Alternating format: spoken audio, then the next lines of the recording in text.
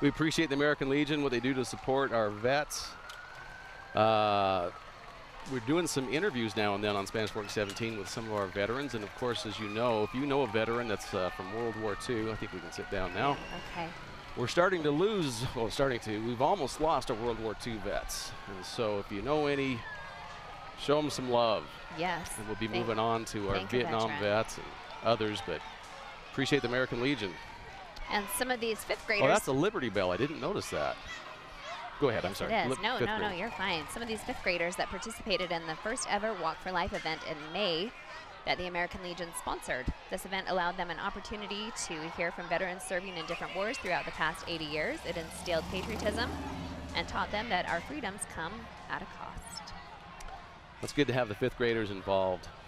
I know on Veterans Day they would try hard to go around, the American Legion and others would try to go around and talk about what the veterans have done and what they did in serving our country, getting the youth involved. All right, let's see. What do we have? Is this our mayor? It is the mayor. That's our mayor, Steve Leifson. And I imagine his wife. I'm just trying to make sure we don't have his, it's said that maybe Chad Argyle will be there, but that's coming later. I think each one of them are coming independently. Okay. So the mayor and his wife coming into view. Steve Leifson. He was a city councilman. Now he's a great mayor. That arm's going to get tired. I don't think he minds. You can watch him on City Council. They do live City Council broadcasts on Spanish Fork 17. He's the one that'll referee those meetings. And we've got... This is Councilwoman Stacy Beck. Right, that's Stacy Beck. One of my co-anchors. Oh, that's right. She's on. She's on The Studio View? Chatter. I'm sorry, The View. Isn't that funny? She's on The View. Well, let's see if she'll wave to you then, Natasha. Oh, yeah. She better blow me a kiss. We do love our Stacy. And then next, it looks like we have Mike Mendenhall. So again, these are our city councilmen, councilwomen, councilpersons. Yes. And by the way, I think it's great that Stacy's on the city council. She has a lot of business know-how too.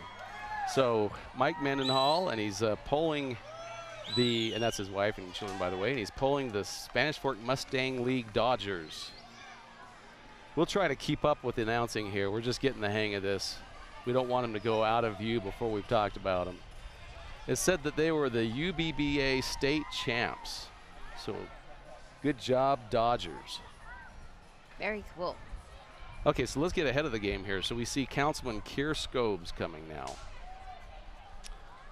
And I think Keir Scobes has been on the council for quite a while. I don't know exactly what to guess on that, but I'm going to say for more than 8 years. He's one of our veteran city councilmen. I think you're correct. And he's also a veteran. Indeed he is, and school teacher. That's right. Right? Yeah, school teacher. And I know that he does intel work. He'll be one of the guys that spots where the problems are in the world and says, yeah, we better go take action. Troops kind of get sent to places where Keir Scobes has pointed out. That's my understanding. Yeah, yeah, he's waving at me. Waving to the camera. Love it. We have nicknames. I call him the General. Okay, Brandon Gordon. And Brandon, Mr. Well, I don't know if I can call him this, but I I'll want to call hear him it now. Mr. Donuts. Oh, of course, yeah, the Cowboy Donuts. Cowboy Donuts. That's right. He's my new best friend too. I spend far too much time. You know, that surprised me. So I went in there. Donuts. It's not too far from where I live. So I went in there and I kind of looked back at the chef and I go, I know that guy. Oh yes, he's right in there. He's a cowboy. With the dough, indeed he is. He's done a lot of things on camera for us, so we appreciate him. And now coming into view is Chad Argyle. He's a little bit newer to the city council, I believe, but knows his way around Spanish Fork as well, or probably better than a lot of people. So Chad Argyle and his wife. Let's see if we can get a wave over here. All in these big trucks today. Appreciate that shot from the bucket cam, I guess we'll call it, up in a bucket truck. And I don't know how high. I'm going to say about 30 feet up there. Yikes. I think that's McKinley on the camera up there. Maybe I got a half a second here. I'll just give a shout out to our crew. So we have on cameras Amber Peterson, McKinley Johnson, Spencer McKay, Benson McKay, and let's see, I got that right. And then as our director, it's Travis Bourne. Hard at work. Thanks, crew. Now there's a classic fire truck if there ever was one. It's an engine, a fire engine. I remember hearing something about it, Natasha, but I can't remember what it was. Something like the 1920s, one of Spanish Fork's first fire engines. You can see it over the fire department. And then we have more fire engines and emergency vehicles. If you don't know about it, folks, there's an opportunity every year, and I'm going to say it's right around the 1st of June, when you can try to compete with the fire engine sirens. No, that's what we're trying to do. Where you can go to the fire station and see, oh, that's a good idea. I was just told maybe I could turn down the fire engine sirens on the mic out there. So you get to see what the fire engines look like. You can see what they wear, the firemen. Great fire department we have. I don't remember that Hummer vehicle that just passed us. Huh. But they keep their emergency vehicles in a great state of readiness. Got Salem coming by as well.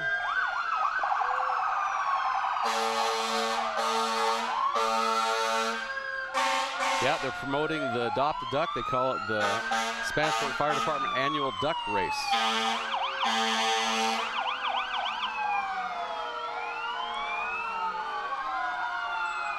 Chance to win some cash with those little ducks. These guys have had a busy summer. We really appreciate our fire department. Most of them are volunteer. I can't remember what the number is, but almost all of them are volunteer. There's like 3 that are full-time.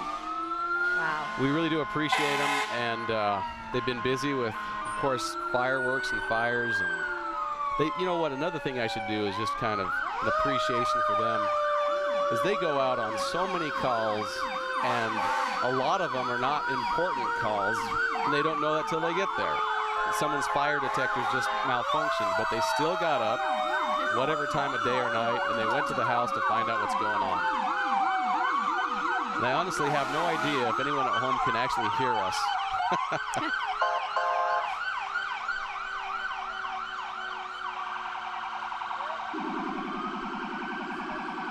All kinds And of, of course our, yeah, go ahead. oh no, just all kinds of emergency. Right. Yeah, we had an ambulance go by too, and we have a lot of EMTs, a lot of emergency responders.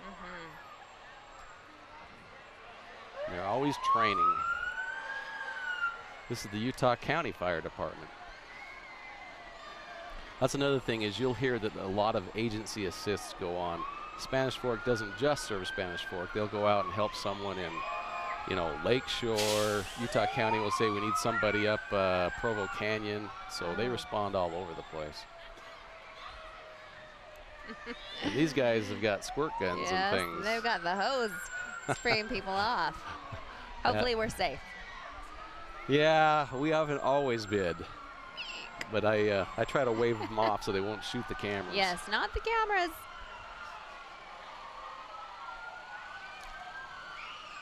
No, no, no. When I was a kid, I just loved these big trucks.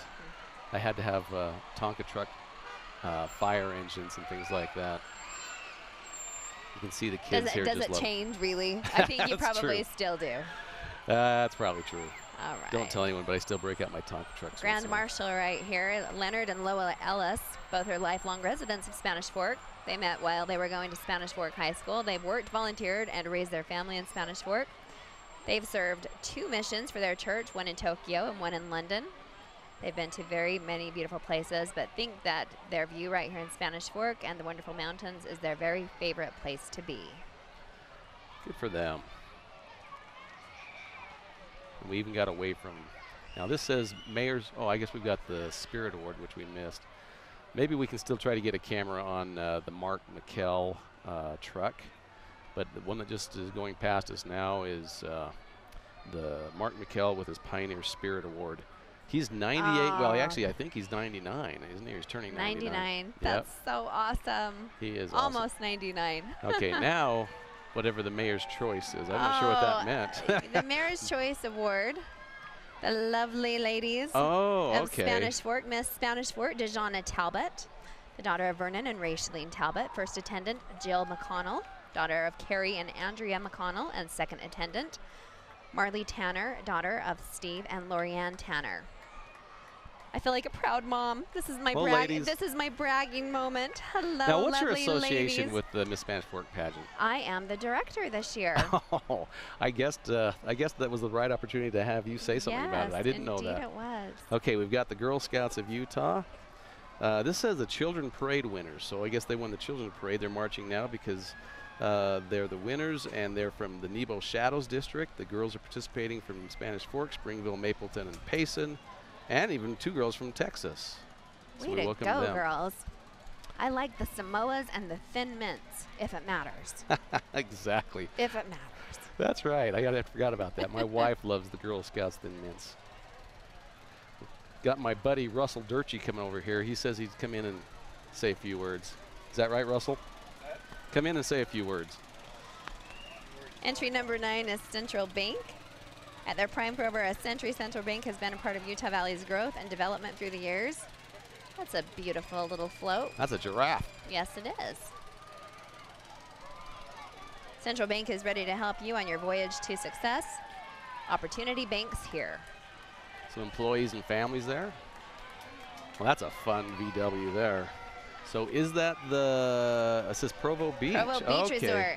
It says it's located at the shops at Riverwoods in Provo, and it's the Utah Premier Family Fun Center. I've been there. Yes, go ride the wave. Have you ever done that at Provo Beach I guess Resort? here they call it the Flow Rider. I didn't know that's what it was called. The Flow Rider is an indoor wave machine. The Little Mermaid. Yeah, we encourage you to go see The Little Mermaid, Spanish Forks Community Youth Theater. You've got like about 4 more opportunities. Triton, King Triton. Oh, that was a great shot. There. Got a good shot of him there. That was great. Some great music. A timeless classic. So is this some more of the youth theater? Oh, this is the rest of the cast. The whole cast. And look at that float. They've Ursula.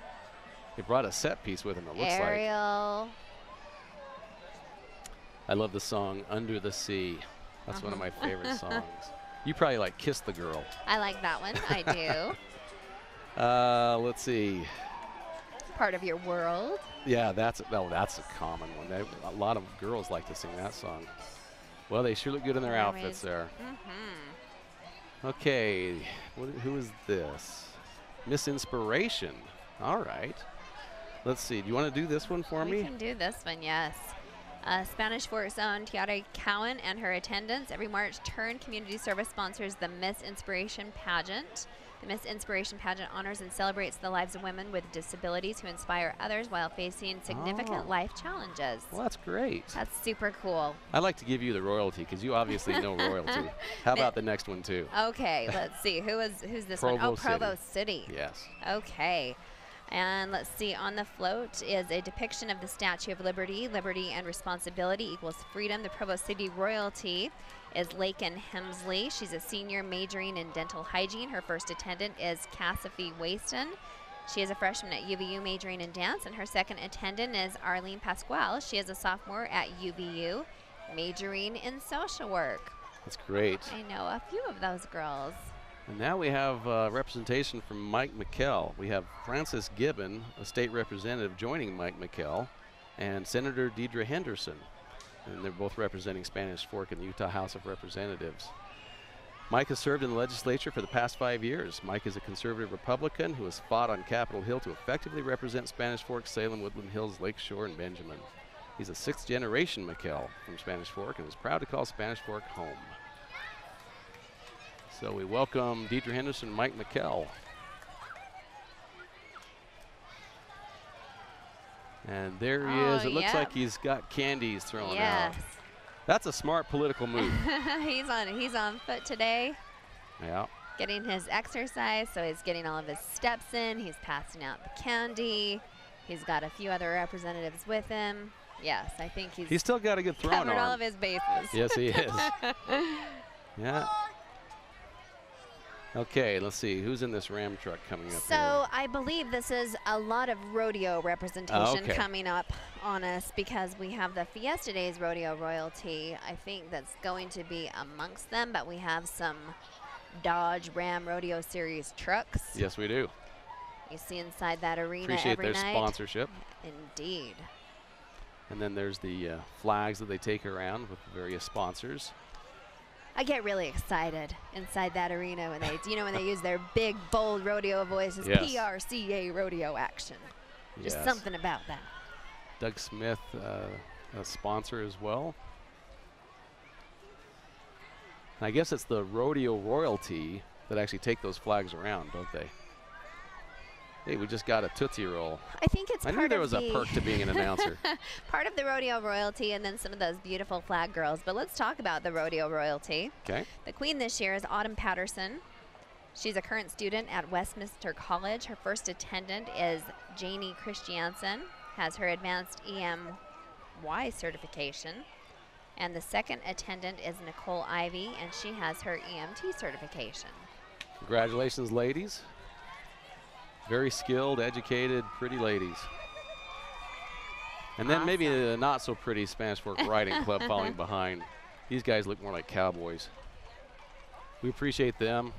You know, this rodeo has a long tradition in the Spanish Fork Riding Club. There's our city manager, Seth Perrins. I didn't get a chance to see him before he got off camera. Steve Money. But anyway, they have a long tradition. They were the ones that got the rodeo going. They say it started in a barber shop here in town, and Spanish Fork Riding Club got started. They said, let's have a rodeo, and now we're one of the premier rodeos in the world. Yes, in the world. Yeah. Mm-hmm. And they do put in a lot of hard work.